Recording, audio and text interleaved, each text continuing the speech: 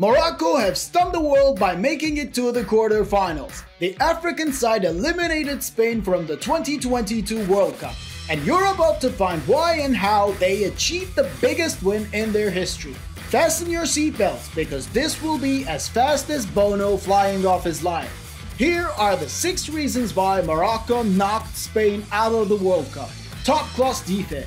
By this point, Morocco's incredible World Cup performance is down to many factors.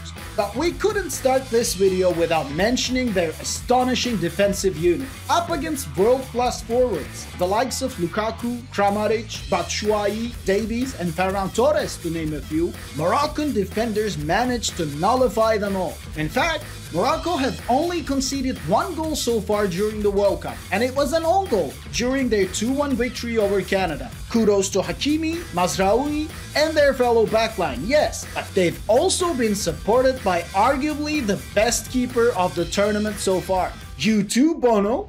Yassine Bounou, aka Bono, was without a doubt the star of Morocco's impressive round of 16 victory. Sevilla's goalkeeper was an impenetrable force in the Morocco net, and he even did it with a smile on his face. Man, talk about confidence, right? After hanging in there for over 120 minutes and a few decisive saves against the Spaniards, Bono knew that he had his nation's hopes in his hands, and he produced the goods to save 2 Spanish spot kicks. After Sarabia hit the post, Bono denied both Carlos Soler and Sergio Busquets, enshrining himself in Moroccan folklore. Perhaps Bono's secret was the fact that he plays in La Liga, which leads us nicely on to our 3rd item on the list: spying on their rivals. Morocco's squad has strong ties with Spain and its domestic league. In fact, one of their key men was born on Spanish soil.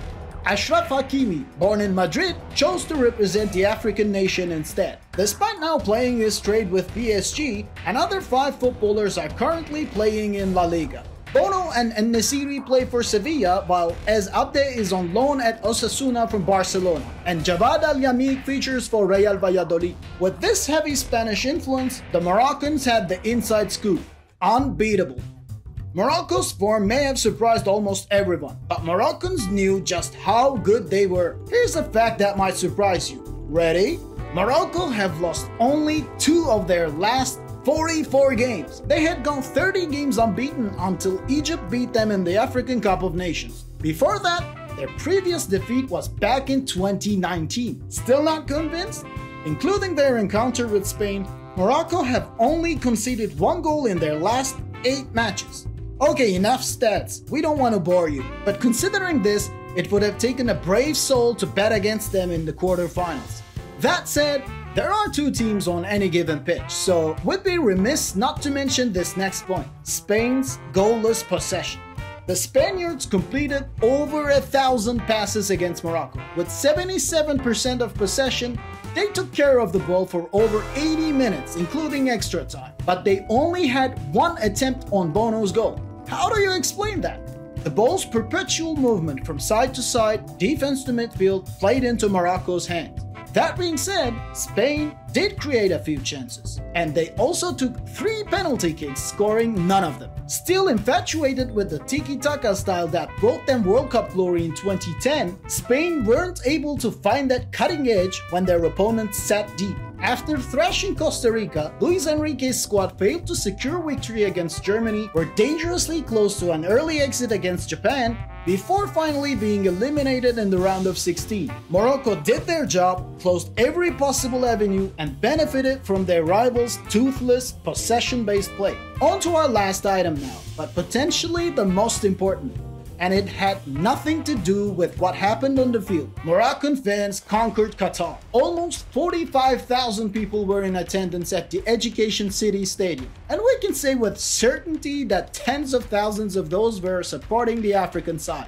Moroccan fans dominated the scene in the stands. "We are from Morocco. We are the Lions," shouted the fervent fan base.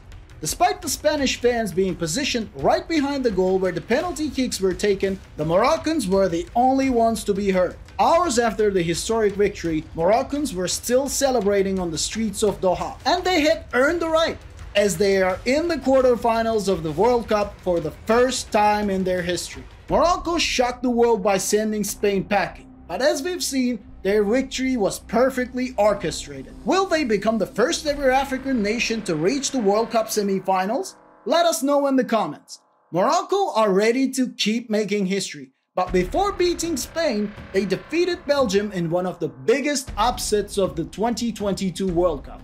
Oh My Goal revealed the 7 biggest wins by an African team in World Cup history. Make sure to check it out.